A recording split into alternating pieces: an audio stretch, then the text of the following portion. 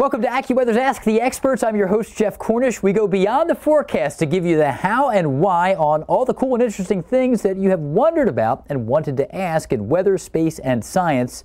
And in today's show, we talk to someone who comes face to face with some of the worst weather in the world, but the information and research that he and other pilots and crew members give the weather world is invaluable when it comes to helping predict the biggest storms on Earth. So we're talking about the Hurricane Hunters program. And joining us is Commander Adam Abitbol, and he is a pilot and Chief of Operations at NOAA's Aircraft Operations Center in Lakeland, Florida. Adam, thank you so much for being here with us. It's a pleasure. Thanks for having me. As a Navy pilot, you earned several medals for flying missions in Iraq and Afghanistan early in your career. Did you think you would transition from flying in battle to battling the elements flying into hurricanes? Yeah, it's been a fun transition for sure. I mean, I grew up in Florida, so I was keenly aware of the Hurricane Hunters and their mission, and honestly, the impacts that storms have on Florida and the impact that the Hurricane Hunters have on providing the track and intensity forecast. So I thought it'd be a really cool thing to transition out of my Navy career, continue my service to the country, and be able to do this and give back. Well, that's fantastic. Now, I learned a few things in talking to you just before this show began about the Hurricane Hunter program, as we realized that there's an Air Force aspect to this and then also NOAA aspect to this. So could you talk about the overall structure of the Hurricane Hunter program and how these two agencies work together? Yeah, Jeff, so we're all part of one big team, right? Just like satellites and buoys and other sort of observational instruments. But the Air Force does have C-130s that they fly into the storm. We fly P-3s into the storm. The main difference being kind of our mission set, right? The Air Force goes in to fix the center of the storm. That's their primary mission. Whereas NOAA, we fly the most advanced weather aircraft on the planet.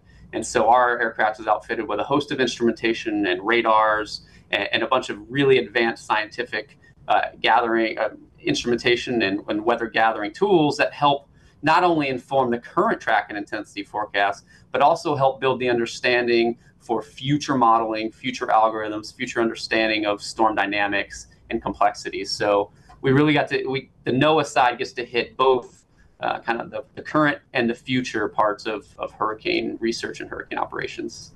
And how does this actually function? Can you talk about what you actually do as a hurricane hunter in terms of flying into these storms? How high up are you going, and what kinds of things are you looking for within a tropical system?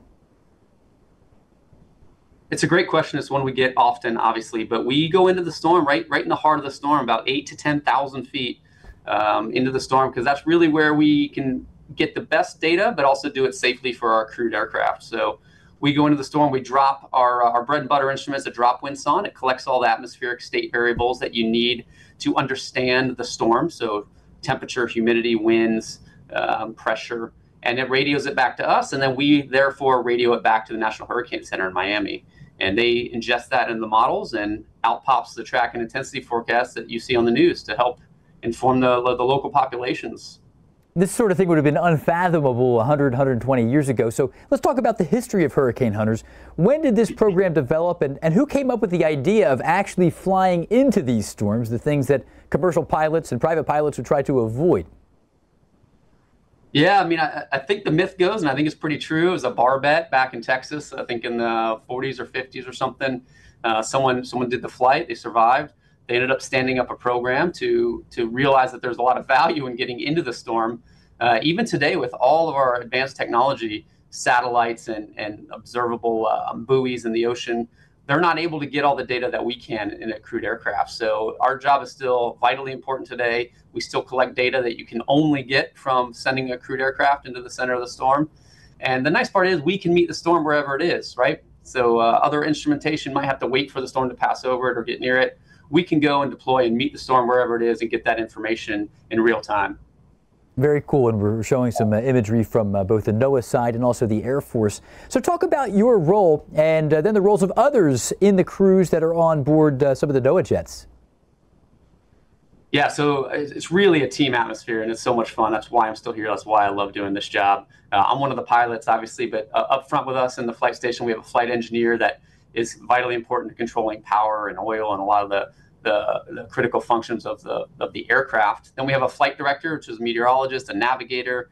We have a data systems operator, and we have a person in the back, an AVAPS operator, that drops those instruments I was talking about, those drop wind sondes. Now that's just the NOAA component. In addition to that, we take a lot of hurricane researchers with us. We'll take a lot of scientists that have their instruments on board that are helping to collect some very specific or bespoke data that is helping understand their concept of the storm. So it can be a full house on the plane, 15, 18 folks or so at a time go flying through the storm. But it's a really beautiful shared experience. We're all up there together having fun, getting through the storm and doing what I call the most fun you can have in aviation. That sounds pretty amazing. So what's the training like to be part of this? Well, clearly you got to have a lot of pilot background, a lot of pilot training to be one of the pilots. And then even then, when you show up, like as you referenced, I showed up with quite a bit of experience and with a decade of experience from the Navy. I still had to several years worth of on-the-job training, right? It's exposure to the storms. It's understanding how to fly the storm through, or the aircraft through the storm, understanding what the crew dynamics are like and what the mission set is. So you can put the plane in the best position to get the data that you need. So several years worth of on-the-job training before you can become one of what we call a hurricane aircraft commander, or a HAC. And how many Hurricane Hunter flights have you made? And tell us about some of the hurricanes that you've flown into. Yeah, so I'm very fortunate. This will be my 11th season. I'm not good at keeping track of how many storms. It's over 200 hurricane penetrations, like 400 maybe, including tropical storms and everything else. So somewhere around there is a kind of a breadth of experience over the 11 years. I did get to fly, I think, two of the most memorable storms. Patricia in 2015 is the strongest storm ever recorded in the Western Hemisphere. For better or worse, I was part of that crew, so that was fun and a lot of experience.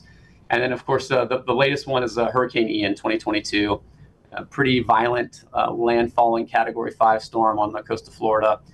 Obviously, has a lot of near and dear impact to us here, who are the NOAA Hurricane Hunters, are in Lakeland, Florida. So we actually had to deploy to Houston just to fly this storm because we couldn't keep the aircraft in Lakeland, but we still had to conduct our mission and do our job. So it was a lot going on at that time. We realized how important it was.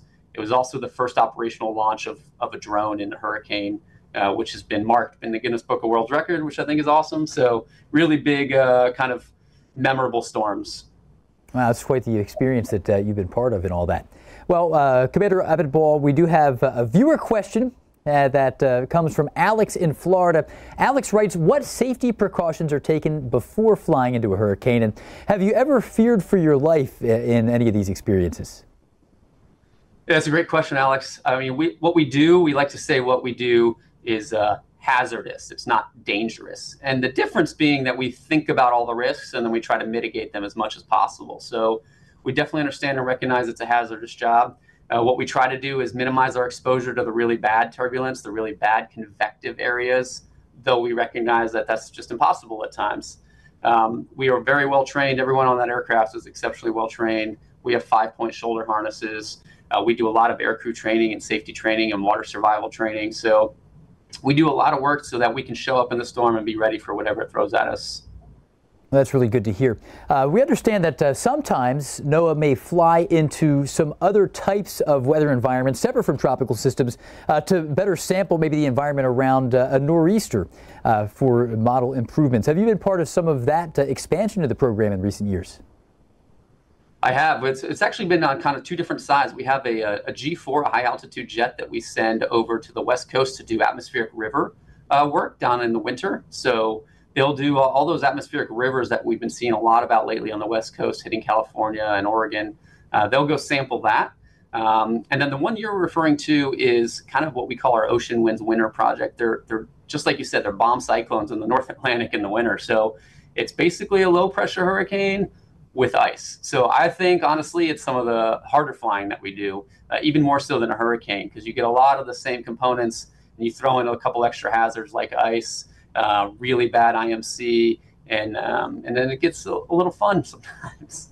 That sounds pretty wild. Well, as an end user of the computer models, we all benefit from that here at AccuWeather and elsewhere. So really fascinating stuff. And this is great information so far. We've only just begun. We have plenty more coming up after the break in just a little bit, Adam. So we're looking forward to more with you. But also coming up later in WeatherWise, we're going to take a closer look at the top 3 costliest hurricanes to ever hit the United States. But next, it's really important that we sample each quadrant of the storm so that we understand the behavior and characteristics of each storm. We're taking a deeper look at the future of hurricane research, and we're answering more of your questions when Ask the Experts returns. So stay with us right here on the AccuWeather Network.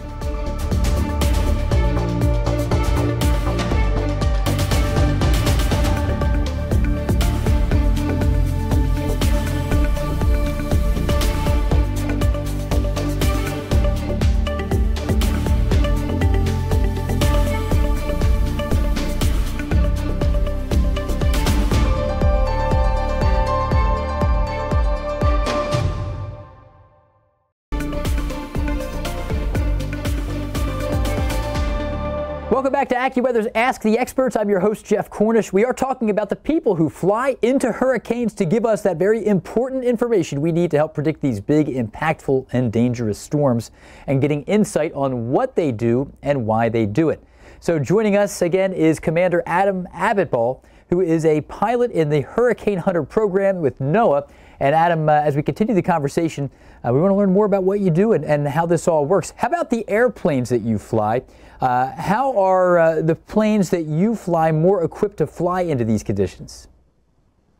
Yeah, we fly a Lockheed product, the P3 Orion. It's a weather variant called the WP3D.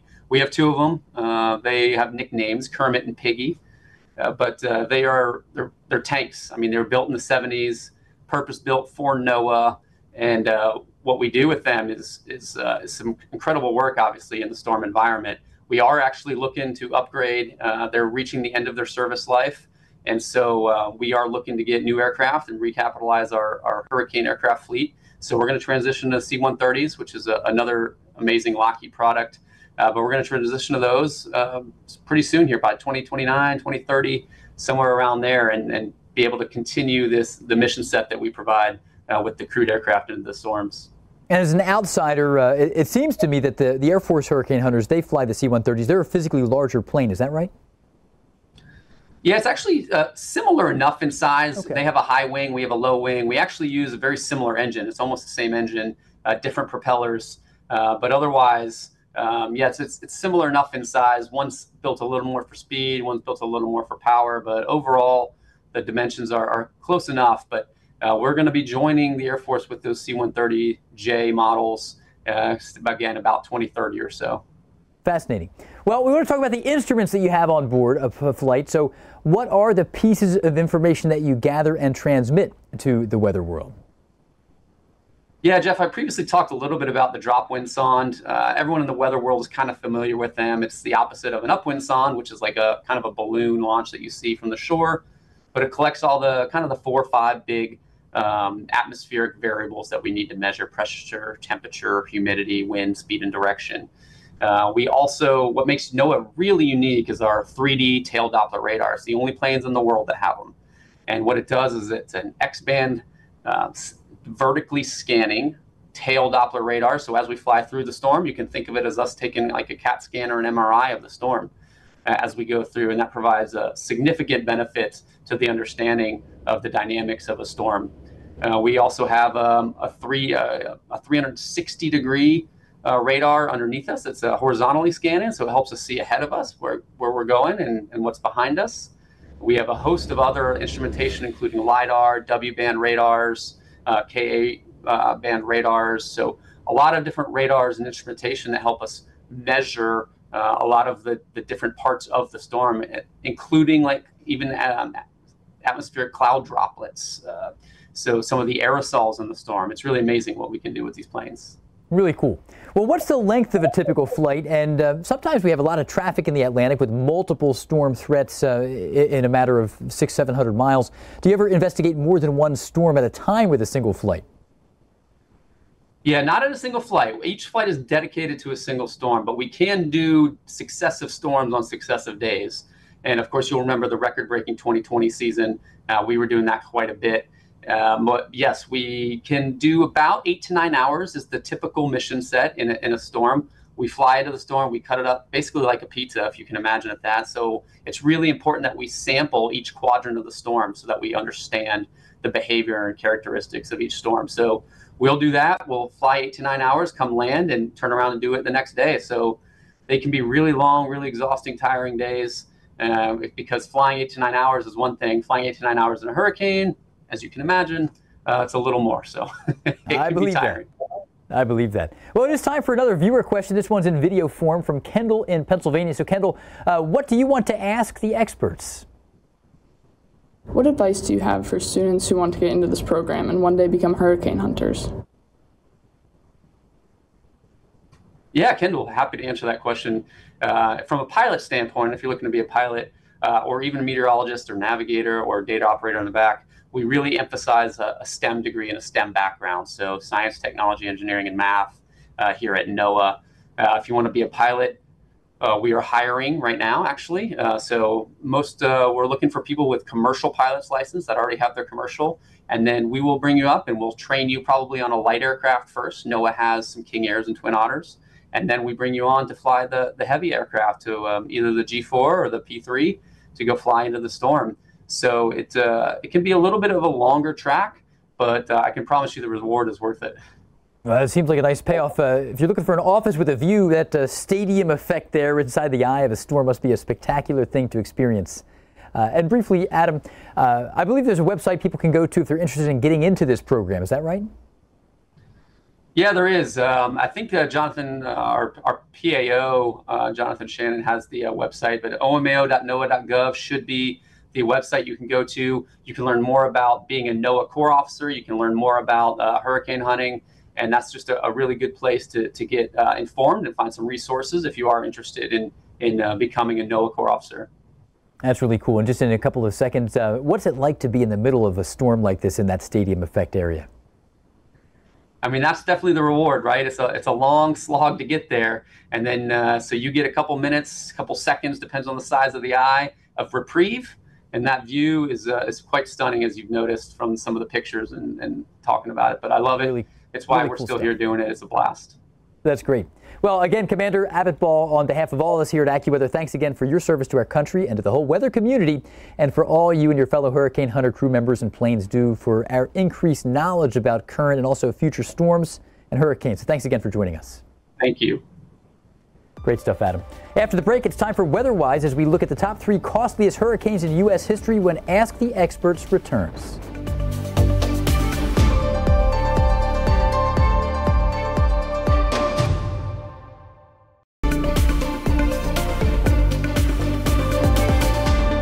Welcome back to AccuWeather's Ask the Experts. It is time for WeatherWise, and today we're looking at the 3 costliest hurricanes to hit the United States. First, Hurricane Sandy. In October of 2012, Sandy began in the Caribbean and tracked up the U.S. East Coast. While it wasn't officially a hurricane when it made landfall in New Jersey, the superstorm unleashed hurricane-force winds and a catastrophic storm surge with flooding from New York to Connecticut, also in New Jersey. The monster storm caused 147 fatalities, and AccuWeather determined the economic cost of Sandy at $210 billion.